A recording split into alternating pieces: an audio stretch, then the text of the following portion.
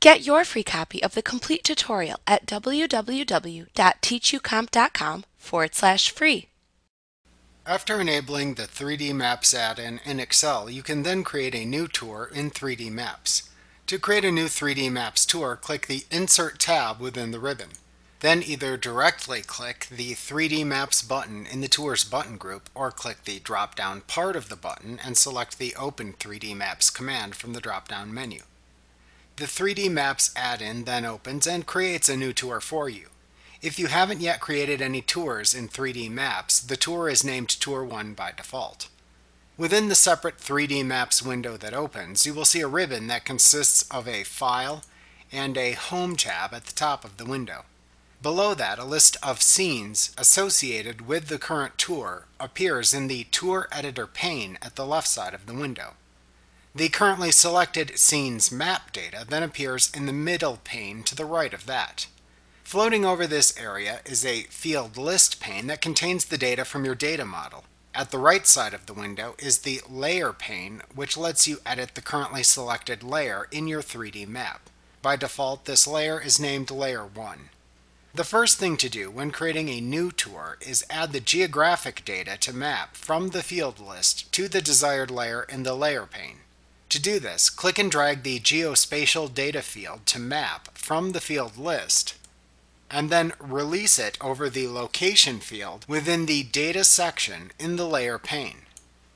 Excel then attempts to identify and map the geospatial data in the layer. The type of geospatial data that Excel thinks this field contains appears in a geographical type dropdown to the right of the field in the location field. If Excel picks the wrong geographical type of data, you can click this dropdown to select the correct type of geographical data the field contains. Excel's mapping confidence of the data field appears as a percentage above and to the right of the location field. To delete a data field from the location field list, click the Delete Field button at the data field's right end within the location field. Also note that you can add multiple geographic data fields to the location field if needed.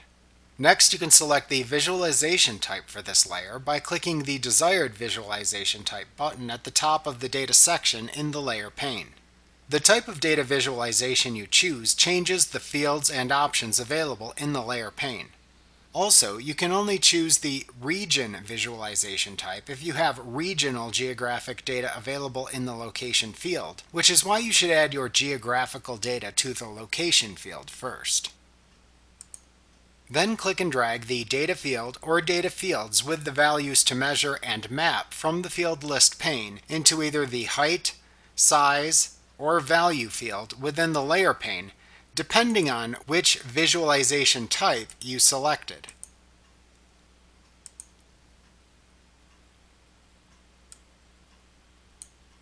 Data fields added to this field within the layer pane are treated in much the same way as fields added to the Values section of the Pivot Table Fields or Pivot Chart Fields task pane are.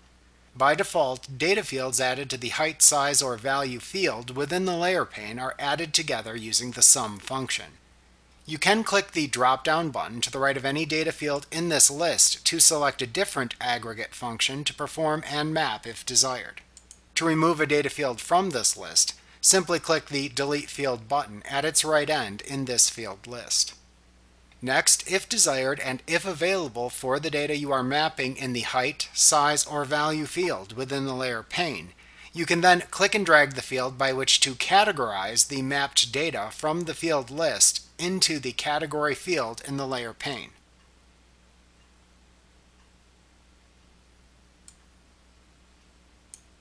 Note that the category field in the layer pane is not available if you selected the heat map visualization type. The selected data field then becomes the legend for the mapped data.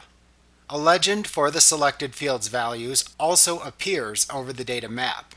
You can only have one category data field per layer.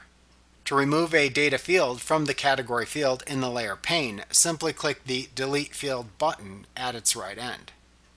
Finally, to show the changes to the mapped data values over time, click and drag the field with the temporal, meaning date-time values, from the field list into the time field within the layer pane. You can only have one time field per layer. The values in this data field then provide the range of date-time values shown in the tour's animation. To change the duration of time by which to map the related values within the height, size, or value field within the layer pane, click the drop-down to the right of the data field in the time field in the layer pane, and then select the desired unit of time from the drop-down that appears. To change whether the data mapped by the related values within the height, size, or value field within the layer pane show for an instant, display cumulatively, or are replaced by new values as the timeline progresses, click the clock icon drop-down button above and to the right of the time field in the layer pane. Then select the desired display of the mapped data over time from the drop-down menu that appears. To remove a data field from the time field in the layer pane, simply click the Delete Field button at its right end. You can then change the view of the 3D Maps tour by clicking the Tilt Up, Tilt Down, Rotate Left, and Rotate Right buttons in the map. You can also click the Zoom In and Zoom Out buttons to increase or decrease the map magnification.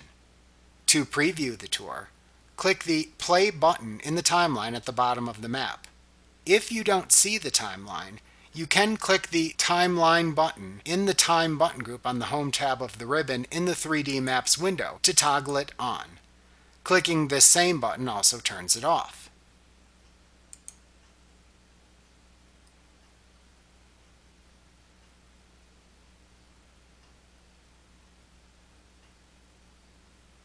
When you want to close the tour, you can either click the X button in the upper right corner of the 3D Maps window, or click the File tab in the ribbon in the 3D Maps window, and then select the Close command from the drop-down menu that appears.